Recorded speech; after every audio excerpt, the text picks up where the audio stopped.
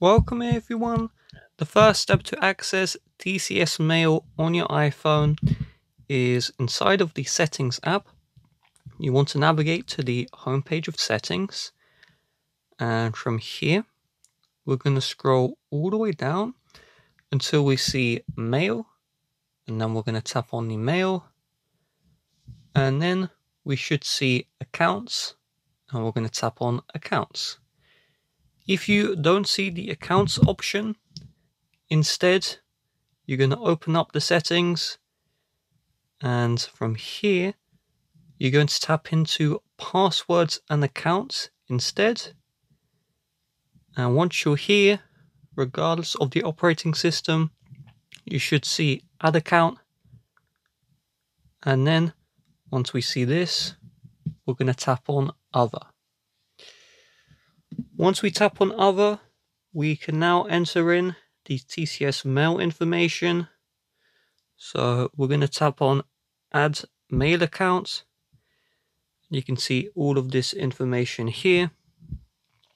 So let's say the name.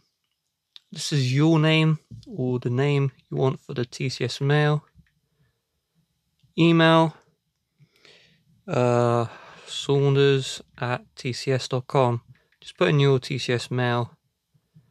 The password, that needs to be a password. And once you have done that, you're going to select IMAP, and you're going to see the host name, username, password.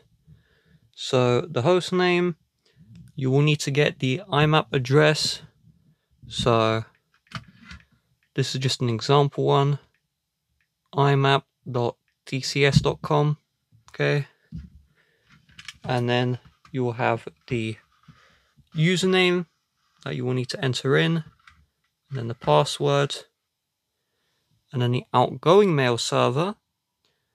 You're going to do smtp.tcs.com.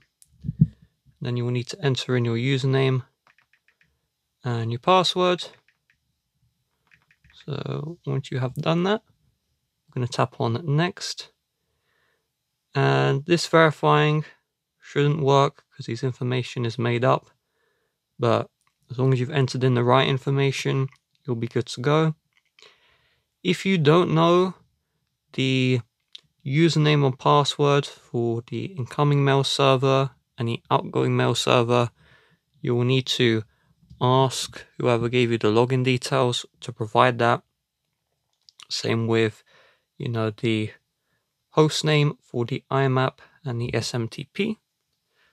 But once you have added this information inside of the Mail app, if you tap on back until you're brought to mailboxes, you should see your TCS Mail mailbox show up, and then you can use it like normal.